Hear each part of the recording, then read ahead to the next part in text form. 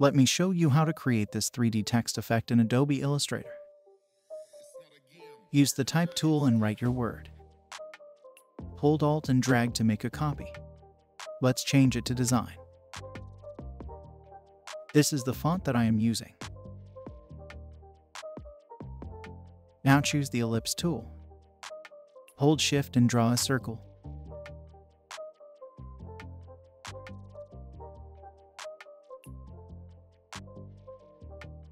Use the Knife tool. Cut the circle like this. Choose the Selection tool. Select the texts. Go to Type and choose Create Outline. Hold Shift and select these. Go to Object, Envelope Distort, choose Make with Top Object. Do the same thing for the second text. Hold Shift and select these. Go to Object, Envelope Distort, choose Make with Top Object. Now go to Object and choose Expand. Go to Edit and choose Copy. Again, go to Edit and choose Paste and Back. Hold Shift and scale it down. Go to Object and choose Group. Select the bigger text. Go to Object and choose Group.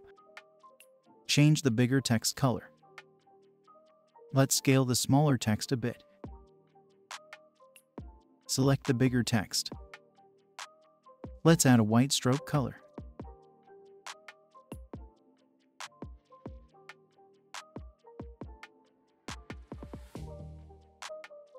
Select all text. Double-click on the Blend tool. Choose Specified Steps. Set it to 50. Go to Object. Blend. Choose Make.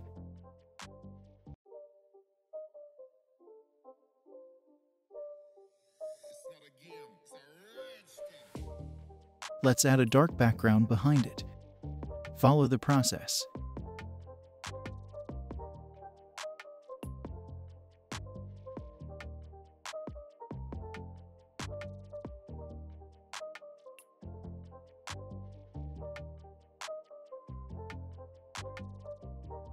Let me show you how you can change the colors. Choose the Direct Selection tool. Hold Shift and select all the front text.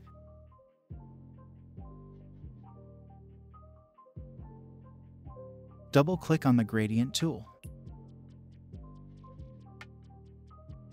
Choose the gradient colors that you like and adjust it accordingly.